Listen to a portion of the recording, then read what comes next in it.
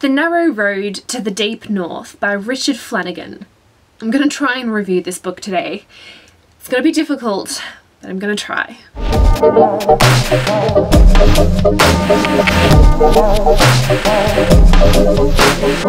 This book is about a man named Dorigo Evans, and he is an Australian surgeon. On one hand, we see his life in Australia from his youth up until the end of his time, but there is also another narrative strand, and that focuses on his time in a Japanese prisoner of war camp on the Thai-Burma Death Railway. Although Dorigo is the main character of this story, there are a lot of other focalizers that we meet, both in Australia and in this prisoner of war camp. The Narrow Road to the Deep North is a beautiful book. This book had such a profound impact on me, and I feel like it kind of just crept into my soul without me even knowing it.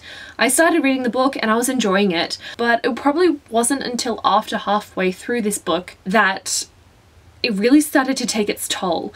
I would read a passage, I'd read a sentence, and I would have to stop. I'd have to close the book and just think about things. I'd think about everything. I'd think about life.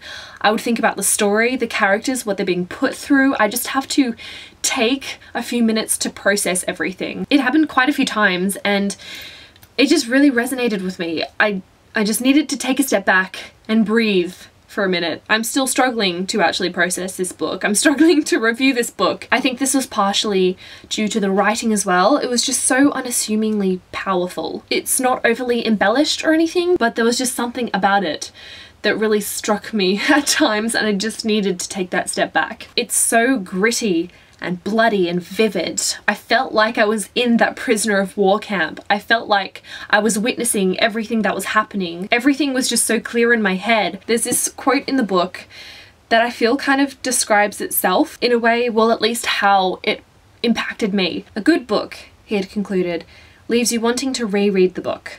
A great book compels you to reread your own soul. One thing I also really appreciated about Richard Flanagan's writing style regards the characters and how we get to know them. Whilst Dorigo is our main character, we do meet and get to know a lot of the other characters as well, particularly in the prisoner of war camp. Not only some of the other captured soldiers, but also the Japanese and Korean men running the camp. So I would be introduced to someone new, and in a paragraph or two, I felt like I knew who they were. Richard Flanagan was able to capture this person's character in such a short amount of time, and it didn't feel rushed at all. It just felt so natural through these anecdotes and how that particular character reacts to a situation or the things that they do. I just felt like I really understood them, who they were, their motivations. All of these characters were just so unique, and I feel like they were fleshed out quite effortlessly, just so quickly and easily. I really came to empathize and even in some cases sympathize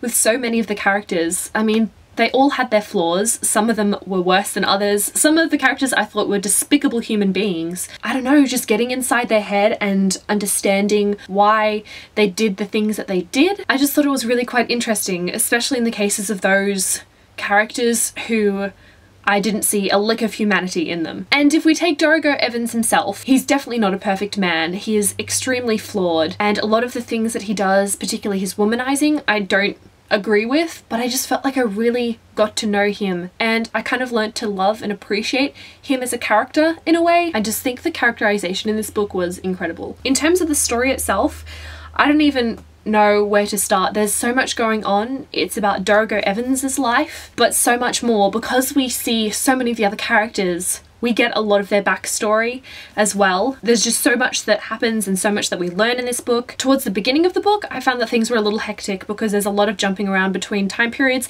and it's not just back and forth between two. It kind of moves around as well. But I think it worked really well, particularly when it came to Dorigo and the affair that he had with his uncle's young wife, and just that relationship and the impact that that woman Amy had on Dorigo's life. It was just such a beautifully crafted book that really made me think a lot about so many things, both within the story and outside of it, outside of this world and the characters. I loved it so much. Definitely a 5 out of 5 stars from me. It really did just kind of creep up on me. It embedded itself in my brain quite deeply and I didn't even realize it. I really hope you guys enjoyed this review. If you have read this book, I would love to know what you thought of it. If it impacted you as much as it did me, I don't even understand why or how. Yeah, so that's all that I have for this video. Thank you all so much for watching and I will see you next time. Bye!